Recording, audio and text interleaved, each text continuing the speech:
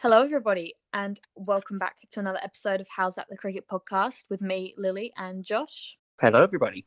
So we are back with, there's been some cricket news. There's been a couple of changing in coaches recently. Bit confusing, actually. It's been full on, that's for sure. I mean, yeah, as Strikers fans, we've lost a few.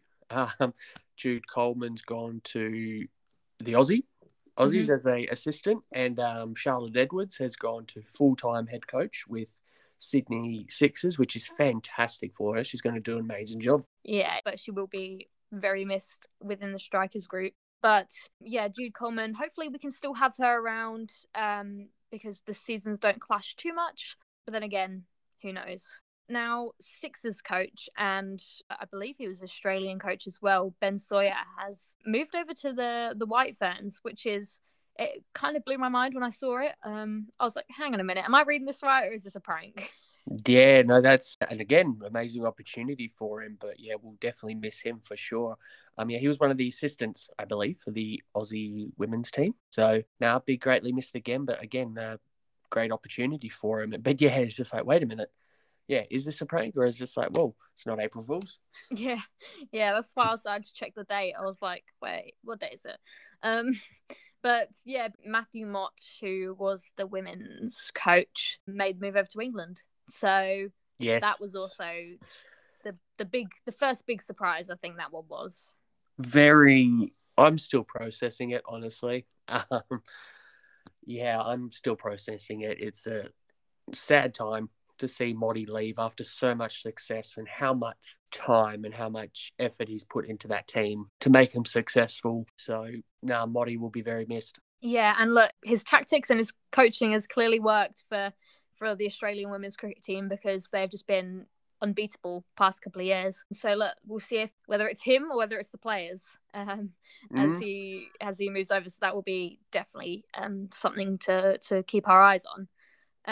And then Shelley Nitschke has come in as the interim coach for Australia. Yes, very good. Shelley, huge knowledge of the game and a very good coach. Yeah, well, Shelley was around the Strikers for a long time and is also signed I think it's either a 2 or 3 year contract with the Scorchers. So she's been over there and she's sticking with them. So that's very good for them and very good for Australia as well, because she's a brilliant player and coach. So yes, fantastic.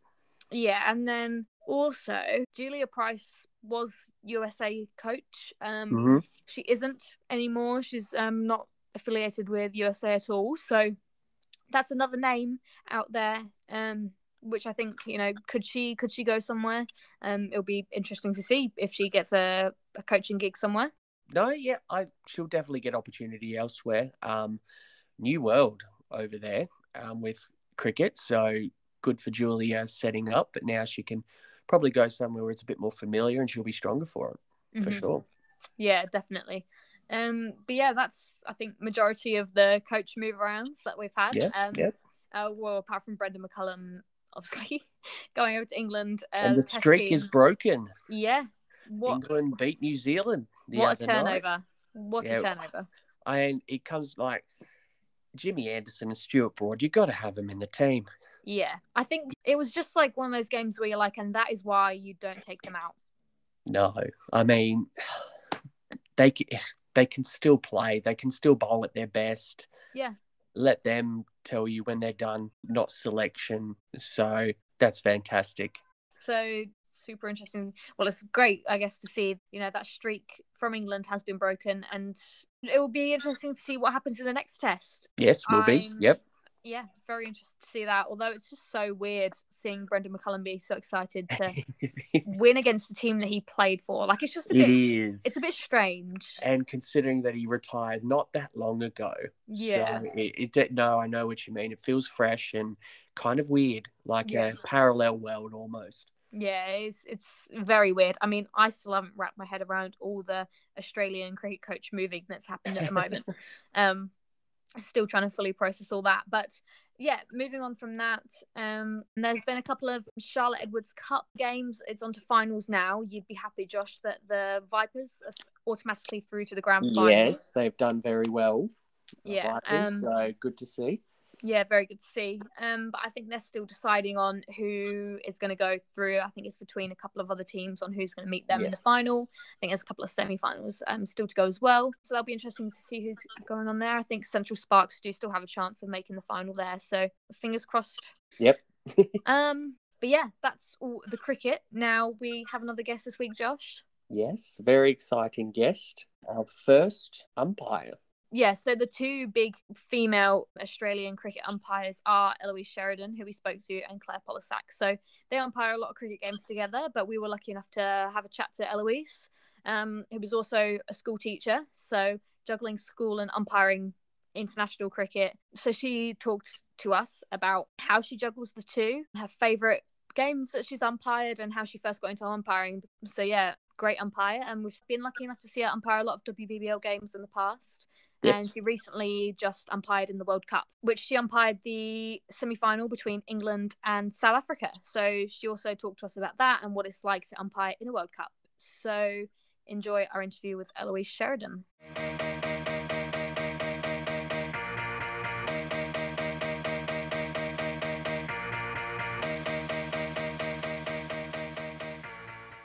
Welcome. Thank you very much for joining us. So can you just talk to us a little bit about how you very first got involved in cricket itself and then onto umpiring? Sure. So I started playing cricket when I was about 12. So I actually was a gymnast before playing cricket, and I had quite a bad neck injury. I went to a physio who ended up being one of the state players here in South Australia, and she said, "Oh, if you're looking for a new sport, come out and try cricket." So I did. So I went to a women's or a girls' workshop, and I was the only girl who turned up. So she said, "I'll come over to training." So I ended up training with the senior girls that night, and I sort of played from there. And then I played for 16 seasons here in South Australia in Premier Cricket. And I played under 17s, under 19s for state, and then sort of had enough and got into my teaching career. Couldn't really keep it going. Had some time off and then got back into umpiring. Oh, which Premier club did you play for?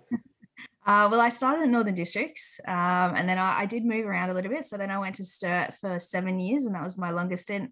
And then I finished up at Kensington when they got a women's team. So I was a little bit closer to home. So that's the best one. Well, I won premierships at all three, so I'm happy with all three. All three were successful. So very good. That is a very successful career. That's awesome. So you mentioned there about teaching and umpiring. So how do you balance the kind of teaching and umpiring when it's cricket season here? Yeah, look, it's really busy in cricket season. It's probably a little bit easier when I was just doing Premier Cricket, because I could do my games on a weekend, do my training during the week in the evenings, and it works quite well around teaching. Now that I'm getting into sort of more national and international stuff, it gets a little bit more difficult. I'm really lucky that the school that I'm at the moment is really supportive. So they gave me most of term one off to be able to do the Ashes and the World Cup. But it does get tricky at times, and there's certain appointments that I do have to say no to, particularly if they're midweek, but generally they're pretty good about it. What made you want to switch to umpiring? I guess it looks very tricky. Like I'd never be able to do umpiring. So what made you kind of want to switch over to that? Yeah, it's a great question. I'm not sure I exactly know the answer to it.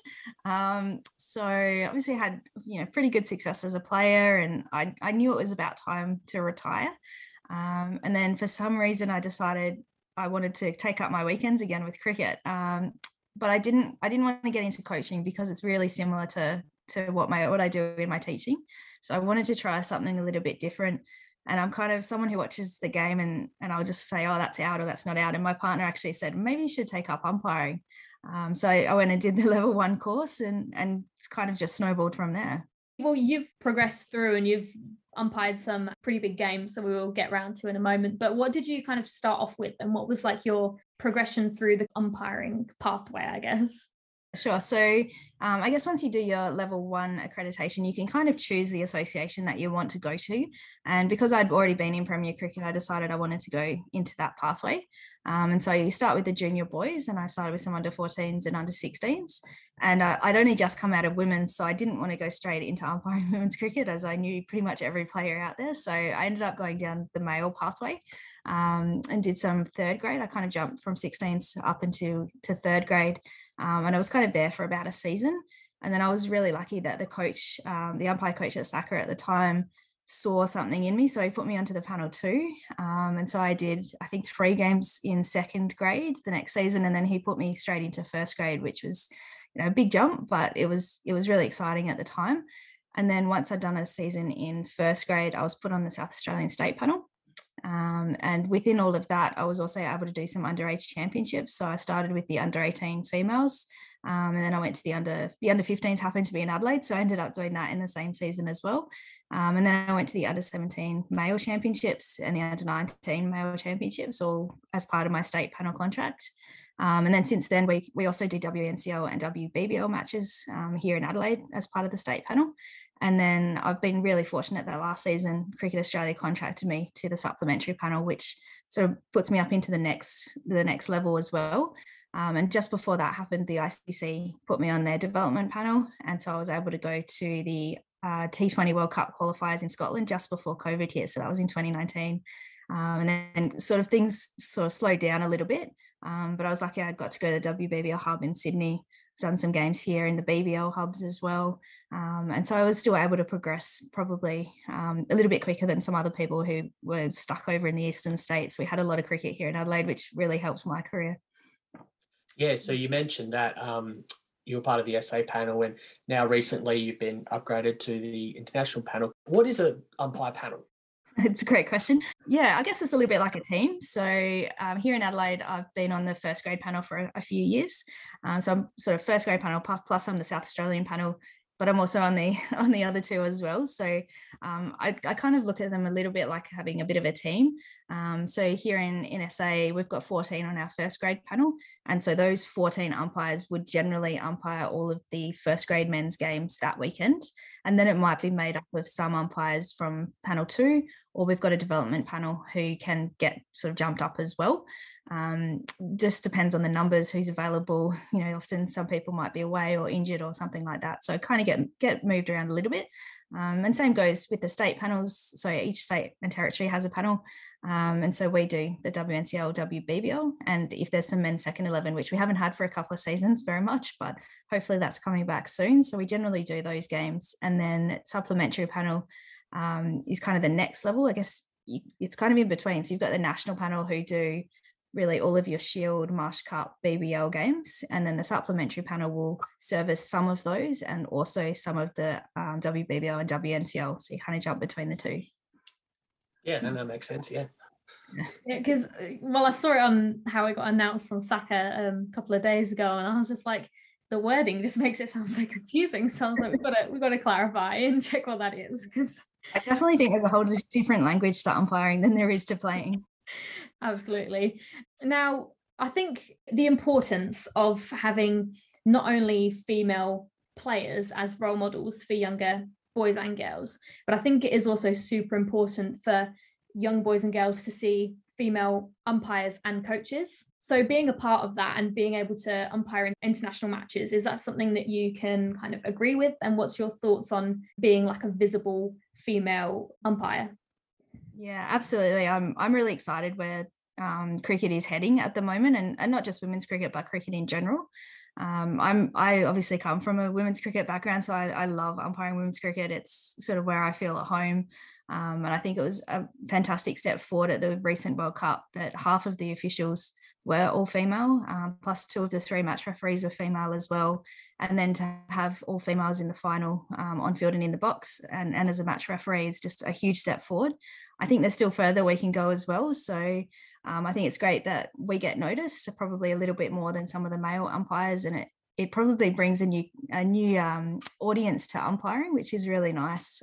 So understanding what we do, because as a player, you definitely have no idea what the umpires have to do in preparation for a game or even during a game. I definitely wouldn't have expected what I have to do now when I got into it.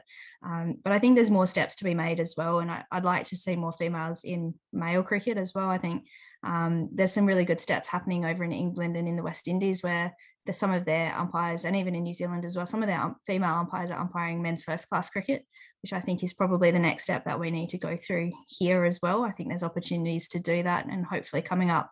And then that will I guess, help to broaden that idea of being a role model for younger children as well. And really just breaking down those barriers. We get treated just the same when we're out there in men's cricket than the male umpire does as well. So there's really no difference. As long as you can let your umpiring do the talking, I think that's the best way forward. Yeah, it's not like there's a barrier that says, oh, female umpires have to umpire female cricket and men have to umpire men. So it's good. Like you said, hopefully we do see more females umpiring first class here. Yeah, I think maybe in the past it's been an expectation that women would probably go into women's cricket, and it's probably happened in other sports that way as well. But even if we look at the World Cup for soccer, we can see that I think there were 8 female umpires appointed to that, and that's a huge step forward for sport in general. And I think that's something that is probably easier to do in a sport like cricket, where we're not as involved in the game. It's something that anyone can really do. So I think it's a way that we could move forward and close that gap. You've built up quite a big list of achievements that you've had with your umpiring. And like you said, men's first class matches and a Premier Cricket final. So taking part in those men's matches, what did that experience kind of mean to you? Yeah, it's different.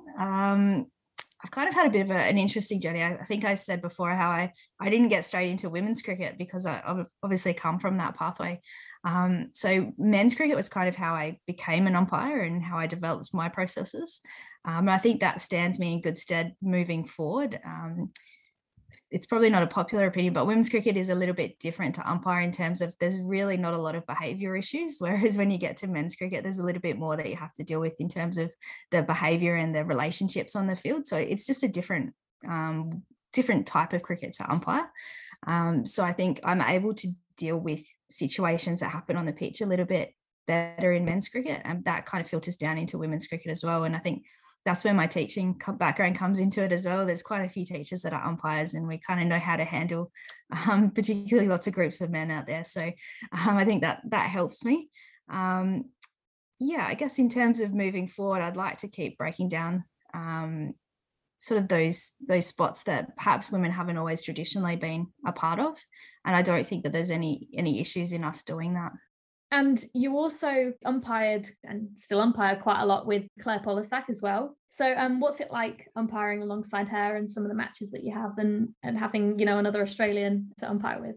It's fantastic. I think when I first started, I went to the under-18s, and Claire actually contacted me just before and said, "Oh, congratulations on your appointment." And it was a really big moment for me because I knew who she was, and to get that acknowledgement was fantastic from someone who's already broken down a lot of those barriers. And now that I've umpired with her a fair bit, and particularly this season, we've done the India series, the Ashes and the World Cup all together, I definitely count her as one of my friends. So we had just had the most amazing time out in the middle, in the semi-final at the World Cup. It was just a lot of fun, and someone that I know I can rely on when I'm out there.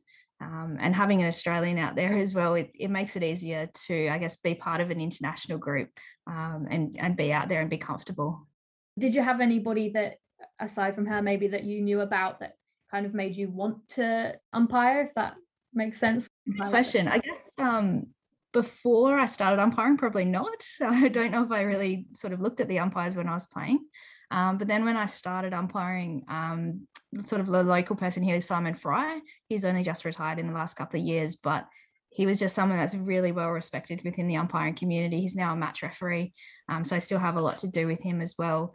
But he went on to umpire test matches from a national panel, which is kind of unusual. It's probably happened in the last 12 months a little bit more with the COVID situation, but at the time that he did that, he really broke down some barriers there for male umpires because he wasn't an elite panel. He was an international panel. So it was, we're going back to those panels, but it's a little bit complicated in how those politics work. So he was able to break down a lot of that. He did a lot of international cricket, perhaps from a level that wasn't expected at the time. And I think that was really inspirational, and particularly coming from South Australia, which isn't always renowned for our cricketing prowess. Sometimes we don't do as well as some of the eastern states who have more people. I think that was a really inspiring thing to be able to walk into the Saka and meet him. And he's been able to mentor me since I started. Yeah, it's a good mentor to learn from, Simon Fry. He's a very good guy. Also, you talked about, I've heard a few times, match referee and the different things. So we all know the umpire the 2 umpires on field and then the 3rd umpire. But can you kind of break down what the match referee, the 4th umpire, does, and is there anything else? Yeah, so generally we'll have what we call a PCT, or a player control team. So that would be the 4 umpires and a match referee. So that would be pretty much from, I'm trying to think, BBL, Marsh Cup, those sorts of, and Shield cricket sometimes. And then definitely international cricket would have that sort of group. So we've got our 2 on-field umpires, the 3rd umpire in the box. The 4th umpire is kind of like our reserve or emergency umpire, but they also play a really key role. So they generally get to the ground a little bit earlier. They'll look after the pitch, make sure everything's ready to go, make sure we've got all the balls ready, the radio comms are all ready to go. They generally are the liaison with the ground staff. So particularly on a wet weather day, it can be a really busy job. I was actually 4th umpire for the India test up on the Gold Coast, where it rained for a couple of days. So that was a great one. Yeah, one of my jobs was to count the time between the thunder and the lightning, because that's dependent on when we can go back on. So, that was an interesting 4th umpire gig to have. And then I'll take out drinks if there's a drinks break and things like that. And often there'll be the liaison between the coaches and the on-field umpires or the match referee. So any questions would go through that 4th umpire. The match referee is kind of like, I guess, the overall controller of the game. So they're making sure that everything is running smoothly. They'll do the toss before the game, make sure all the team sheets are correct. So they kind of do that admin side of things. And then if anything happens during the game, they might do some code of conducts at the end. So if they have to follow up any reporting, that would go through the match referee. They also provide us with lots of feedback as well. So they'll run our post-match meetings after a game and sort of go through, okay, what observations did I have and what did you have, and run through any like decision-making or processes that we might need to improve on for the future. That's a really, I love that. You counted the time between the thunder and the light. That's fantastic. I mean, you'd never ever think that an umpire would do that. So that's a great insight there. Yeah, so definitely things that, as I mentioned before, things you don't think of, you definitely have to do them in umpiring. Yeah. That's fantastic. Now, you and Claire were also both the 2 first female umpires here in Australia to umpire a professional match together in the WBBL. So how much did that kind of mean to you and maybe both of you to have that kind of recognition? Because I remember seeing it and just going, wow, it's 2 girls. I think that was a really good step. So how did you feel about that?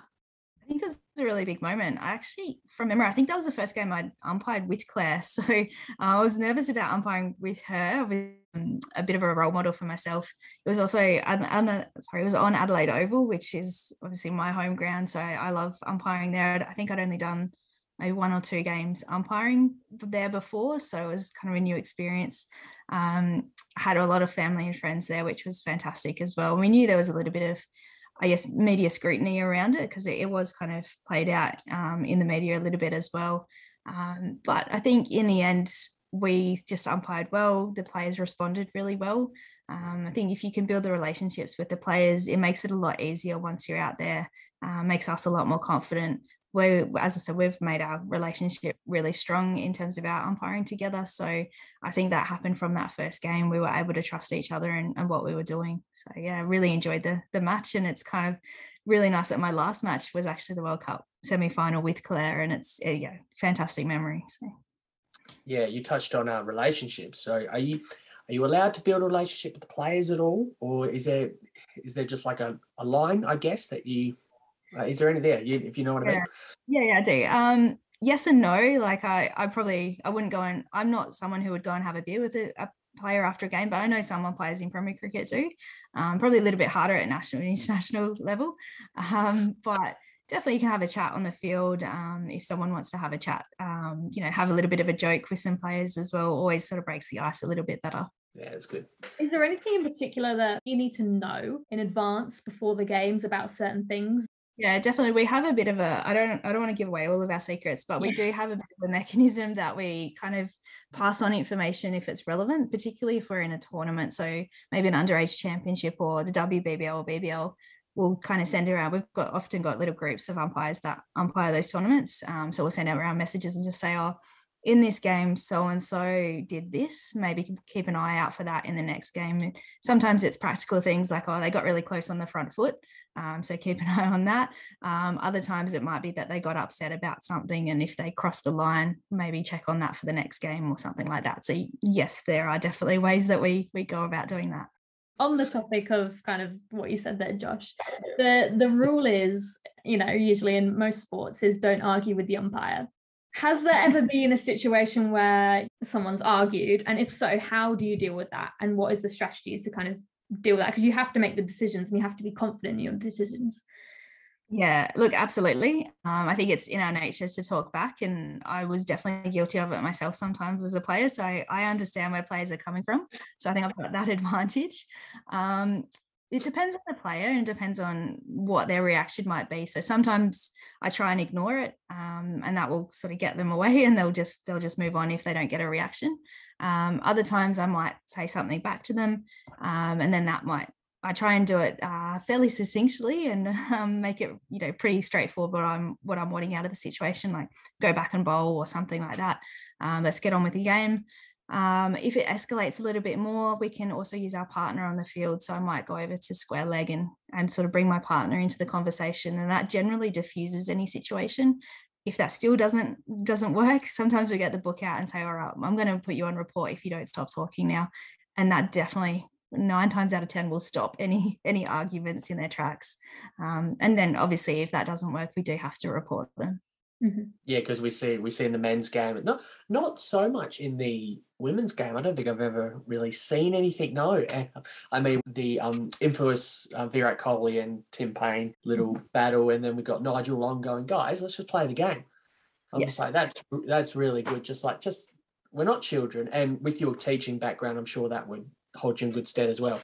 Absolutely. And I think it's a little bit like in AFL, the umpire just throw the ball up again and let's get on with it. So we'll try and use that tactic a little bit as well. Can we get a rule in? Let's say umpire dissent, like -5 runs, whatever.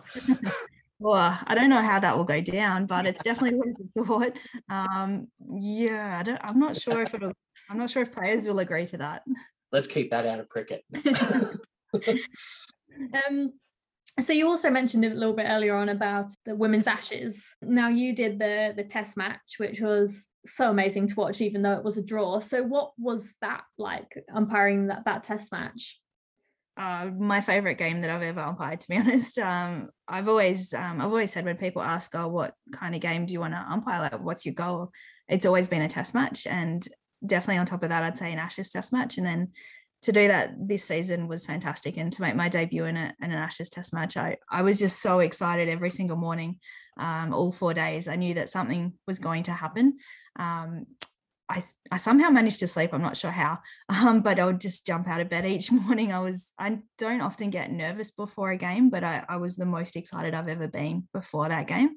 And then it was kind of the game that had everything. So we had a bit of a stalemate on day one. Then we had a bit of rain.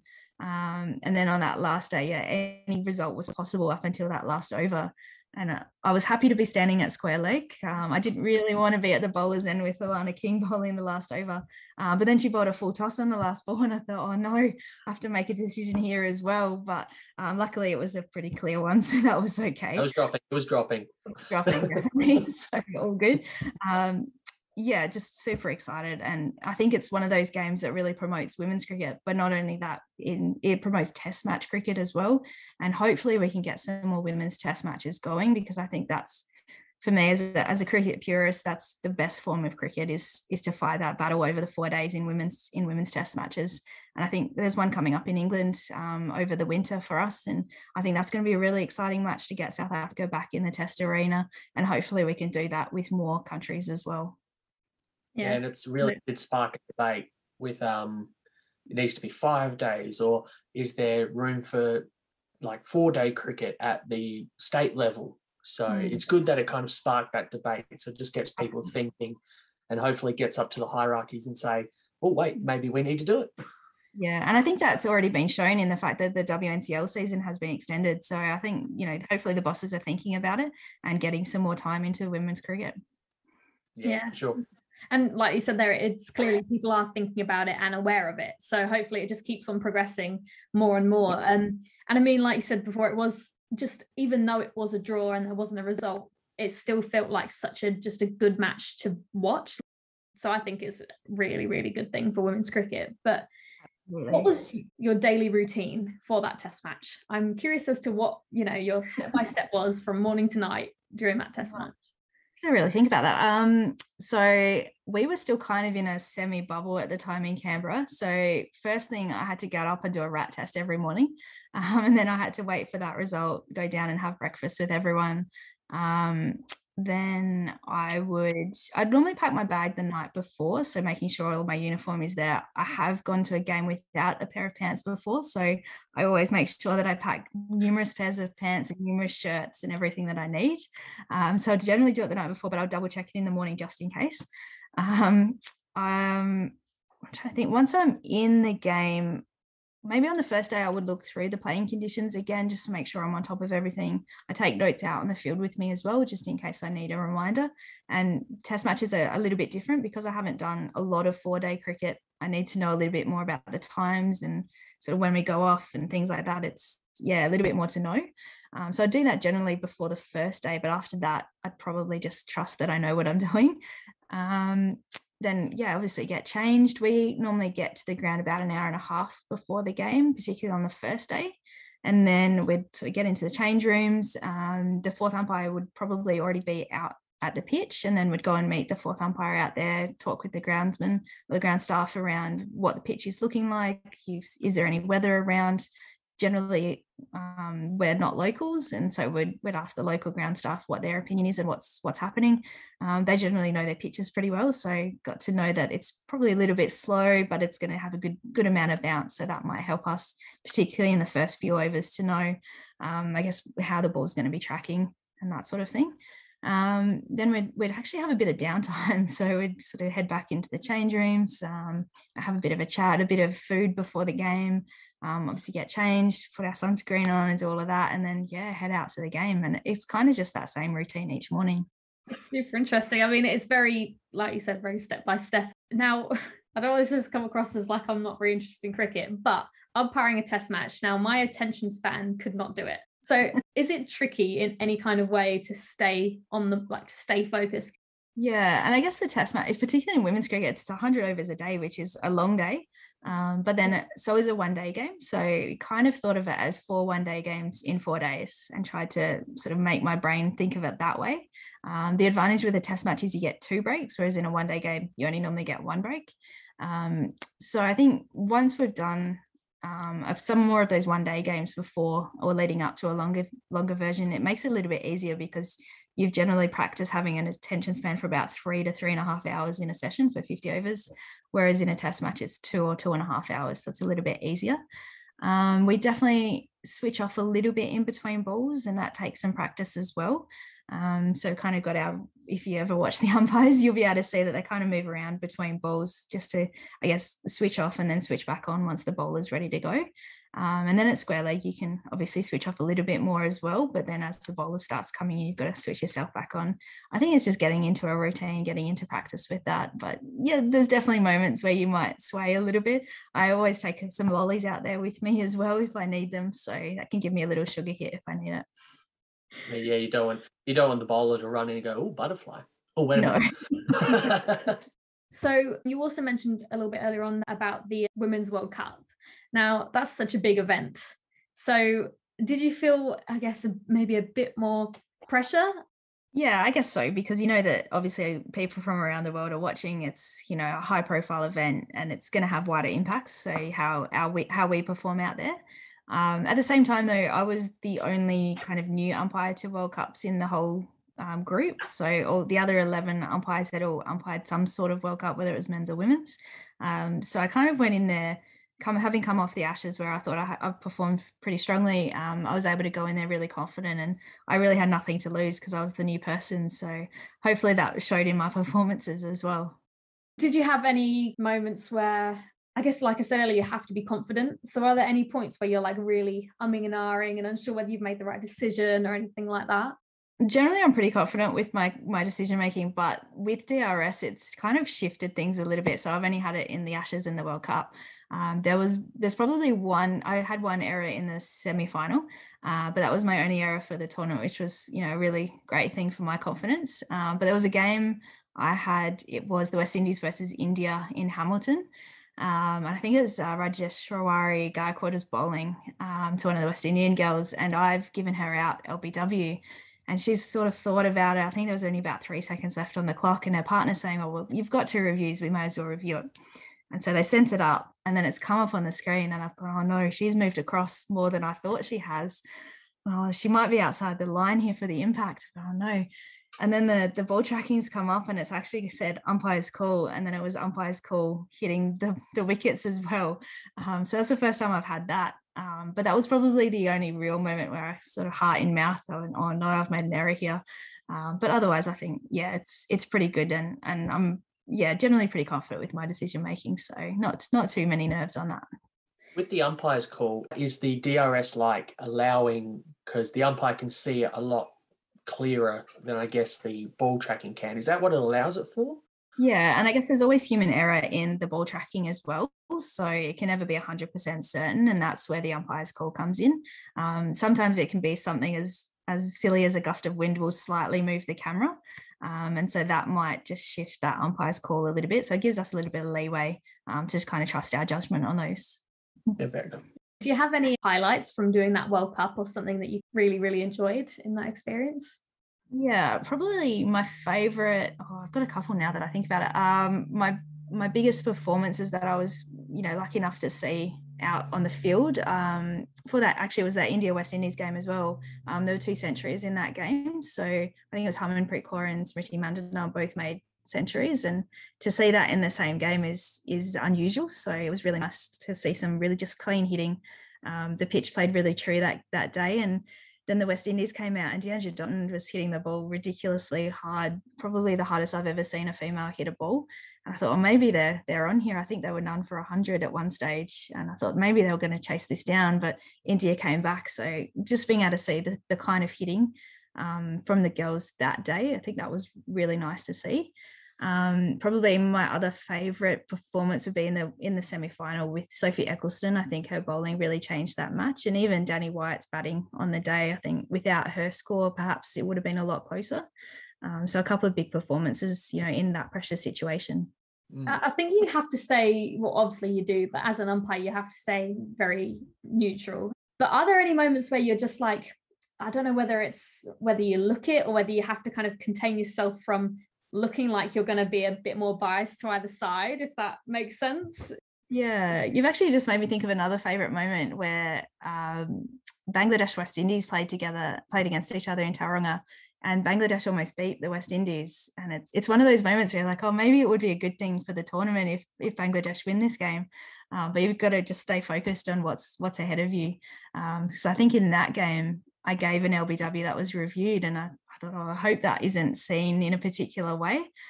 But it was obviously confirmed, so kind of backs us in a little bit, which is nice about the DRS. But definitely you've got to, I guess, make sure that you're not showing any bias. But I don't think any umpires would do that. And I think the ICC sort of looks after us a little bit by not putting us on Australia games. So there's absolutely no question in that regard. With the DRS calls as well, do you kind of go to the player, like if they say, oh yeah, I want to review this, you're just like, really? All right, yep, let's do it. Definitely, there was one in the semi-final where Sophie Ecclestone convinced Heather Knight to go upstairs, and everyone's saying, no, she's definitely hit that. And Sophie's like, no, we've got to go up. And so she said, okay, well, we've got 2 reviews, we'll go up.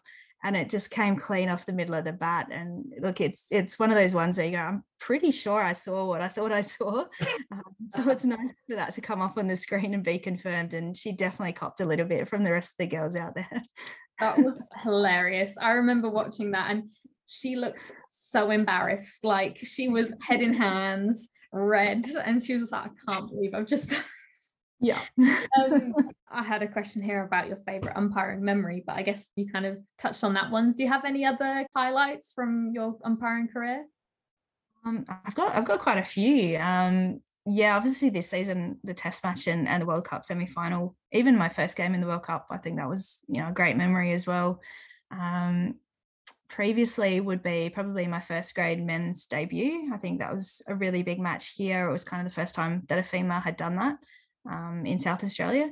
And then even when Mary and I were the first pair of females to umpire a men's first grade game here or anywhere in Australia, actually, that was also a big moment, and it's really nice. Mary's one of my best friends, so it's really nice to do that with her and sort of tick off another box.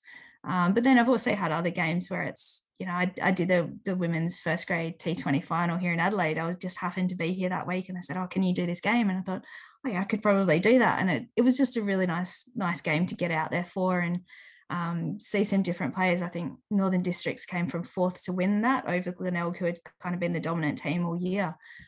So yeah, it's nice to see some players get out there and some of the younger girls coming through. Like I umpired Darcy Brown in that under-18 championships. I think she was only about 14 at the time, and now I've umpired her in a Test match. So it's nice to see that progression over the last few years.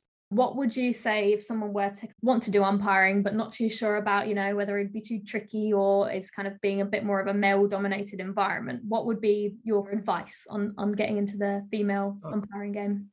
Yeah, I guess it depends on what you want to achieve out of your umpiring. I think there's a lot of opportunities within that women's cricket space. I would say that umpiring is still quite male dominated. I'll often walk into a meeting and only be one of a handful of females in the room, and that's something that we're trying to improve on.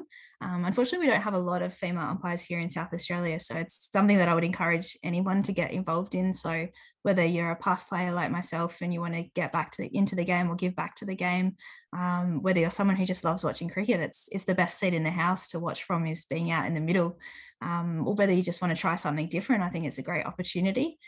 We're trying to put in place some different things in terms of encouraging some females into the umpiring world and trying to give a little bit more support. I think perhaps in the past, and I think I'm pretty stubborn, so that's probably why I'm still umpiring, but when I started, there really wasn't a lot of support in place, and I was really lucky that through SACA, I was put on the development panel pretty quickly, and that gave me some people that I would meet up with once a month and some friends within that group who I'm still friends with now, and some of them don't umpire anymore, but we still catch up and we still contact each other. So I think it's really important to develop that base of people and support network. Umpiring can be a very lonely place when you're out in the middle, particularly if you're by yourself, as some umpires are, or if you're only with that one other person. It's about developing relationships with people that you're working with, and seeing it as a challenge, because it absolutely is. I'm still learning all the time.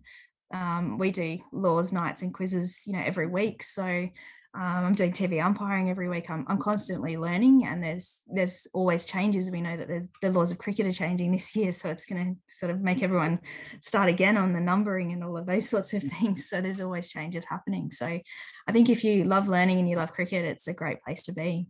Yeah, hopefully more females do get involved, because I know it makes me extremely happy seeing that kind of representation of professional females in that environment. Now, do you have, I guess it's hard because you've done a lot, but do you have anything whether it's a tournament or a game that's happened in the past, where you've just kind of been like, that is just one game that I just really wanted to umpire, whether it be, the IPL, for example? Is there anything like that? Oh, that's a good question. I guess like the ultimate goal, as I mentioned before, is definitely to do a Test match at some point.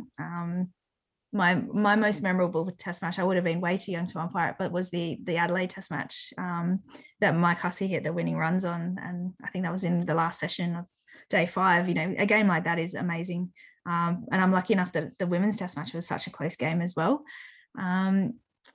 I guess moving forward, I'd love to get into that more first class cricket and get into some Shield games would probably be the next thing that I'd like to tick off. So, hopefully that will happen at some point.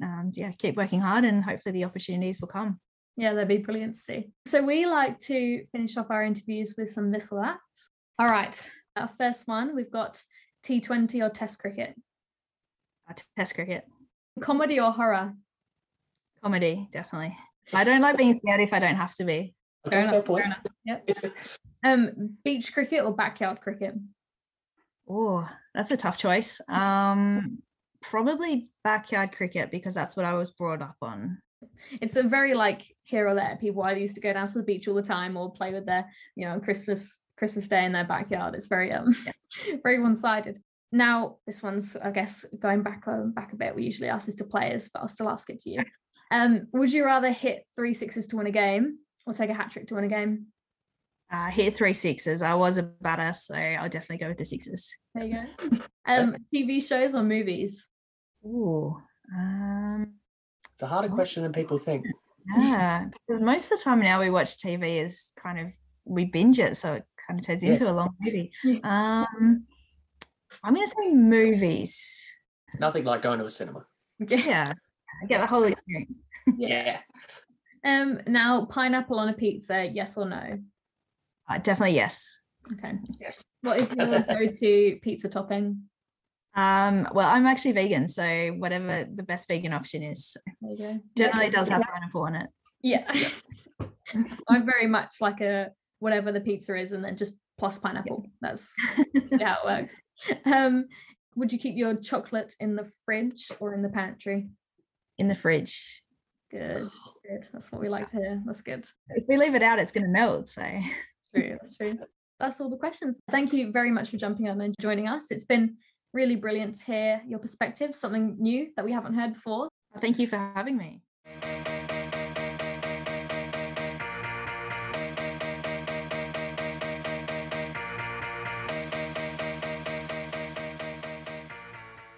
So, another great interview. It was very interesting to hear such a different perspective that we haven't heard before because, we've chatted to lots of players and you hear the player process on game day and we've heard what a game day is like from a coach. But to hear it from an umpire now is, it was really, really intriguing. Yes, and Eloise Sheridan, official lightning counter for Australian cricket. Yeah, she should get a badge with that printed on. So great and so interesting to hear that. Like, I thought there would be a groundsman job, actually. Me too. Or just wait for the storm to pass. But that's fantastic. Yeah, that was, like we said, so crazy to hear. So that was our interview with Eloise Sheridan. We hope you enjoyed it. Next week, we have another guest. It was a bit of a cricket/AFL interview, if you like. Yes. So we spoke to Melbourne Renegades and now Hawks player, Jess Duffin. Yes. Now, Jess is a Renegades batter and she has been for quite some time now. Also used to play for Australia. Yes. And she, like we said, plays in the women's AFL and she has recently just signed with the Hawks. So that is next week. But in the meantime, you can follow us on Instagram and Twitter at howsthatTCP, or you can send us an email at howsthatthecricketpodcast@gmail.com. But that is all from me this week. And that's all from me. How's that? You missed the